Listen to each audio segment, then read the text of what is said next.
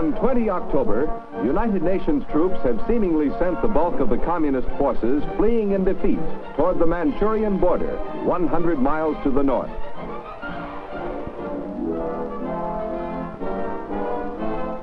From west to east, U.S., British, and South Korean troops are pursuing the disintegrating communist forces. By 27 October, South Korean troops have reached the Manchurian border on the Yellow River near Chosan, and other UN forces have advanced against virtually no opposition.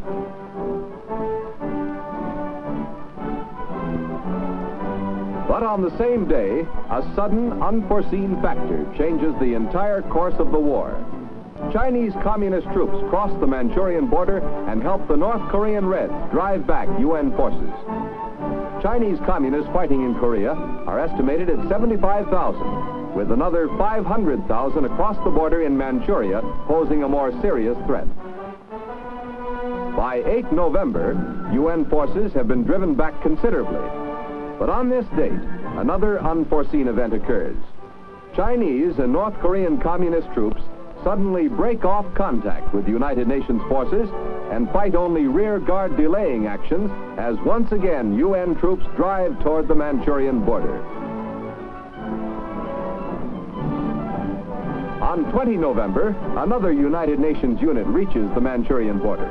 This time it is a United States unit, the first U.S. outfit to reach the border. As United Nations troops continue to advance in other areas, much depends on what the huge Chinese army will do next.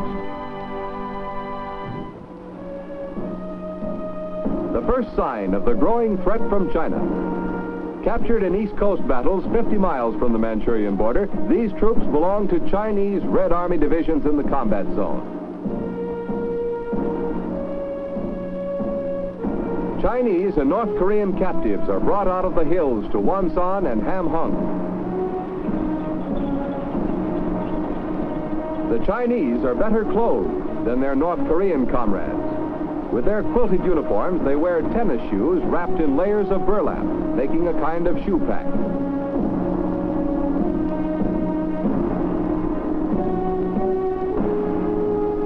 In contrast with the Chinese, the North Koreans are in rags at this stage of the war.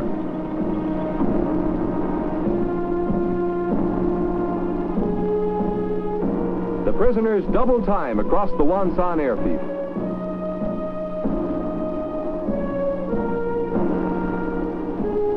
They are being marched to landing craft, which will take them to Busan.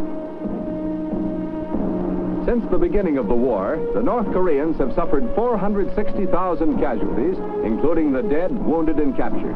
130,000 Red prisoners have been taken at this time. 2 women are in this group. Prisoners of the UN are treated in strict compliance with international law.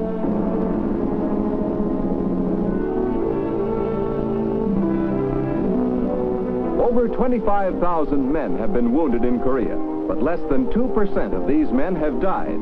Less than 2 men out of every 100 wounded. The main reason for this low death rate is the speed of treatment. This is a battalion aid station, first stop in a wounded man's swift journey through the echelons of medical aid. The average time spent at a battalion aid station is only 72 minutes.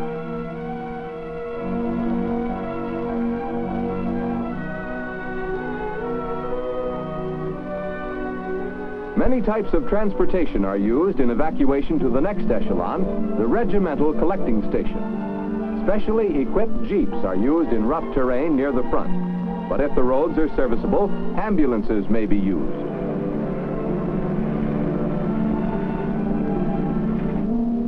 Air evacuation is fastest of all and enables certain medical channels to be skipped.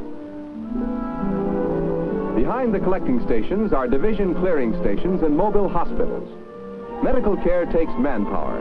It takes several men to carry a litter. Evacuation procedures are similar throughout the services. The Navy provides medical service for the Marines. The results of speed have been shown by a hospital at Busan. Out of 18,000 wounded brought in during the first 3 months of the war, only 40 men died. Field expedient.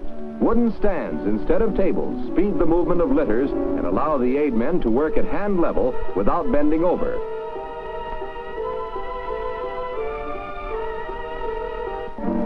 There is nothing fancy about these hospitals. They are there to save lives.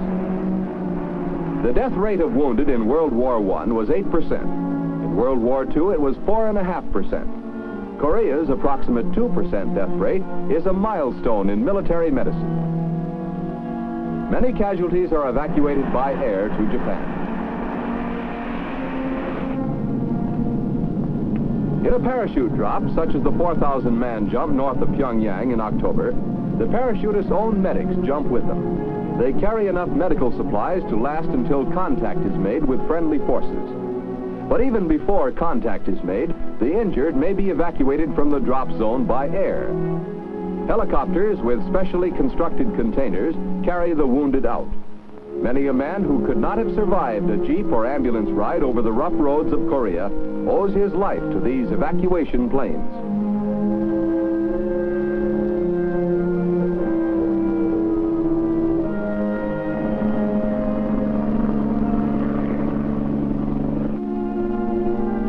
Japan is the next stop from the hospitals in Korea. Japan is only an hour and a half away from Korea by plane, but less than half of the incoming wounded remain here. The rest are moved on to the United States.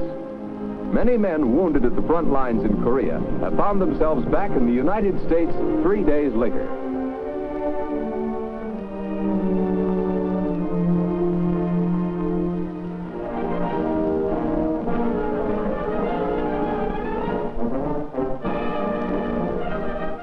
At Aberdeen Proving Ground, Maryland, members of the American Ordnance Association meet for an annual exhibition put on by the U.S. Army Ordnance Department.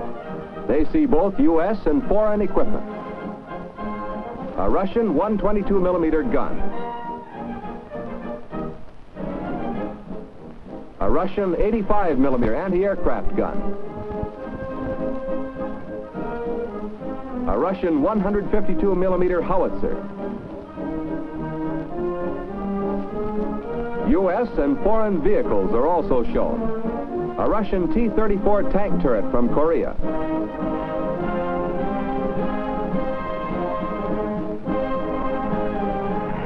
A U.S. M-26 tank, waterproofed and equipped with a snorkel breathing device for use in fording operations and landing.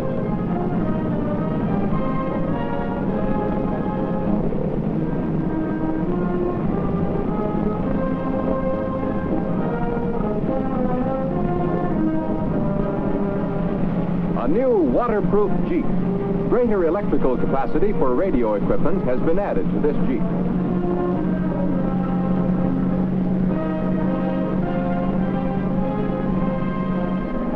A new 6x6 2.5-ton truck is equipped with a snorkel breather and waterproofing.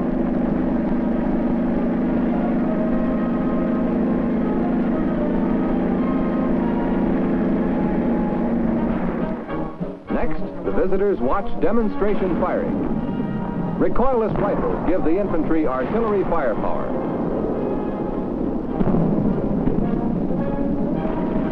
Comparison firing, 50 caliber machine gun. An aircraft machine gun. Other guns are demonstrated in separate and comparison firing.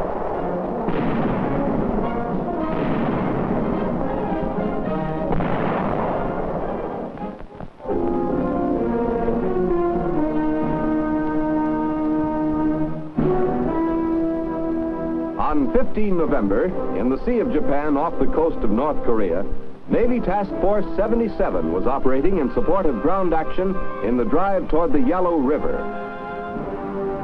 Winter weather is closing in. Naval operations are hampered by high seas and extreme cold.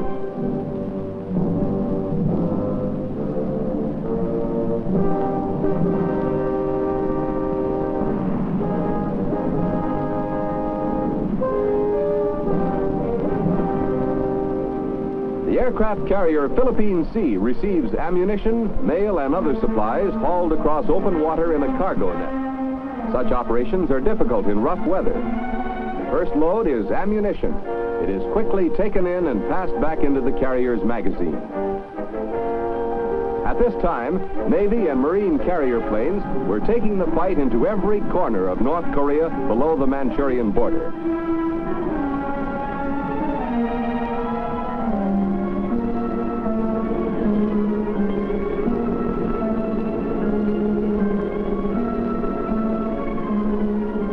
Carriers were also in operation on the west coast of Korea. On both coasts, the Navy's task of mine sweeping was continuing. During the resupply operations, the Philippine Sea is hit by a snowstorm. Despite the weather, a tanker comes alongside and refueling gets underway. As refueling and the transfer of supplies continue, the seas get higher and higher, and the storm becomes a veritable blizzard. This is not an unusually heavy storm. It is typical winter weather in the northern Sea of Japan.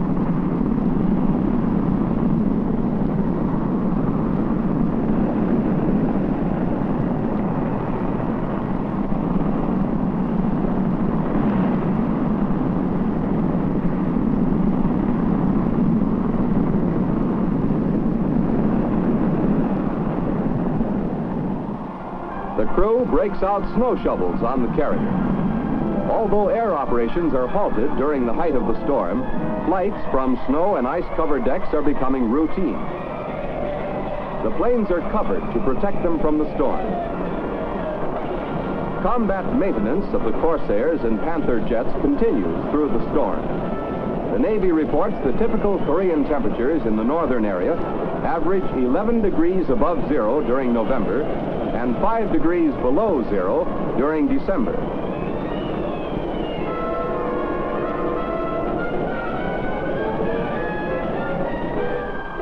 A more familiar kind of winter combat starts on the carrier deck.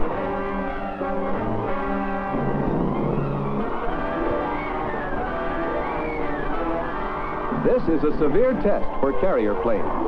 During World War II, most carriers were in the milder climate of the South Pacific.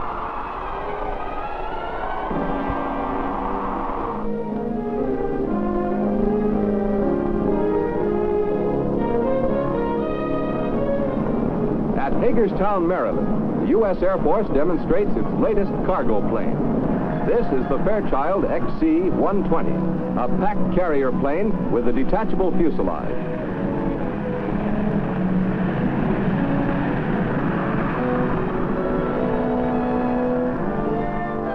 Doors are designed like clamshells.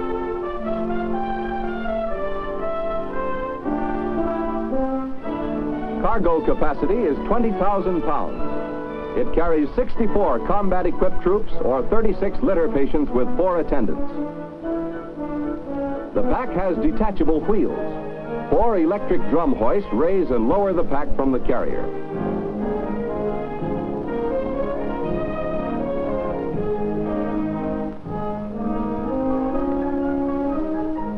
A central control operates the release and locking mechanism, and the pack lowers to its own wheels. Then the hoist lines are detached. The 5-man crew of the carrier consists of pilot, co-pilot, radio operator, navigator, and engineer. When the pack is separated from the carrier, it is easily towed away. This pack can be used to house various types of shops, headquarters units, emergency hospitals, weather stations. It can also be converted into a tanker for carrying fuel.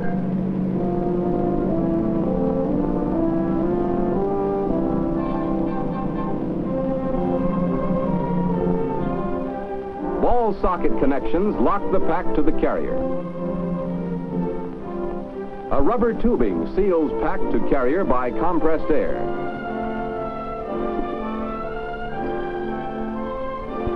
On the carrier, the 4 ball socket locks operate simultaneously. The carrier is powered by 2 Pratt & Whitney engines with reversible pitch propellers. Maximum speed is 250 miles per hour. The ceiling is 25,000 feet.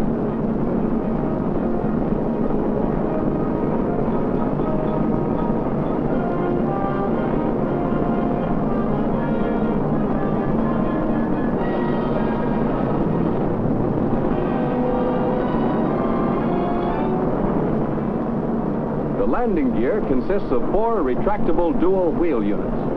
It's electrically operated, and the main or rear wheels have brakes.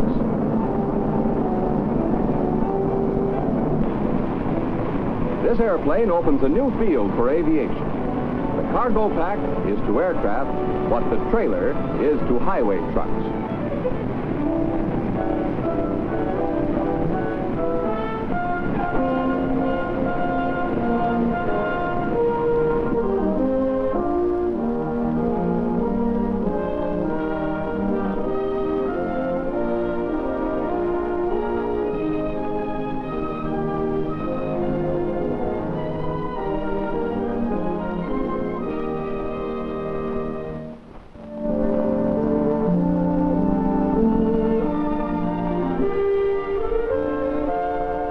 In Washington, the Department of Defense displays the winter uniforms which have been issued to United States troops in Korea, and what the Chinese communists are wearing in North Korea's sub-zero temperatures.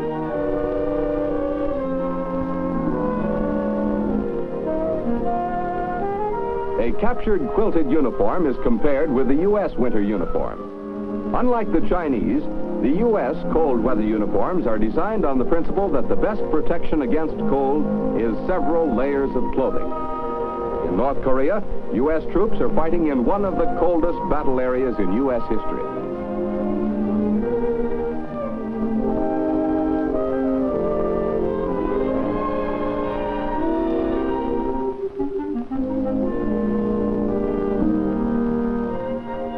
Army and Marine winter uniforms are compared. The uniform for both services is the same, with one exception. The Army wears a pile-lined jacket for ordinary cold, while the Marines wear a battle jacket inside a field jacket.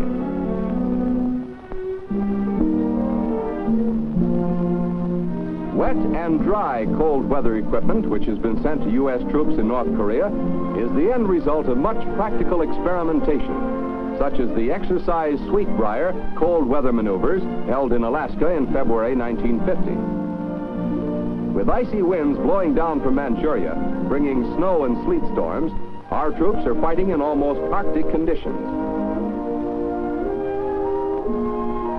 2 types of cold weather boots have been designed. Rubber shoe packs for wet cold, felt line for dry cold. Importance of winter clothing in North Korea was emphasized when some units outdistanced their supply lines, went without full cold weather equipment for a few days. Basic and innermost layer of the U.S. cold weather uniform is long woolen underwear.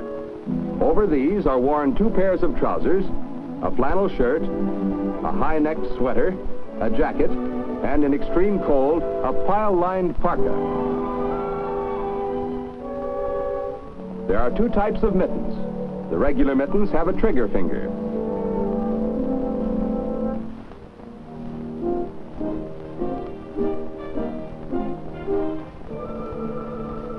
Mittens worn with the dry cold uniform have no trigger finger, but they have cheek warmers.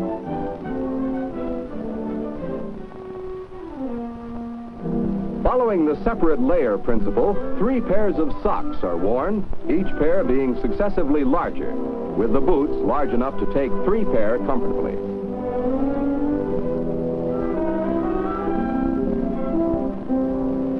Experimentation in refrigerated laboratories, as well as in the Arctic itself, has given U.S. troops newer and better ways of fighting the weather.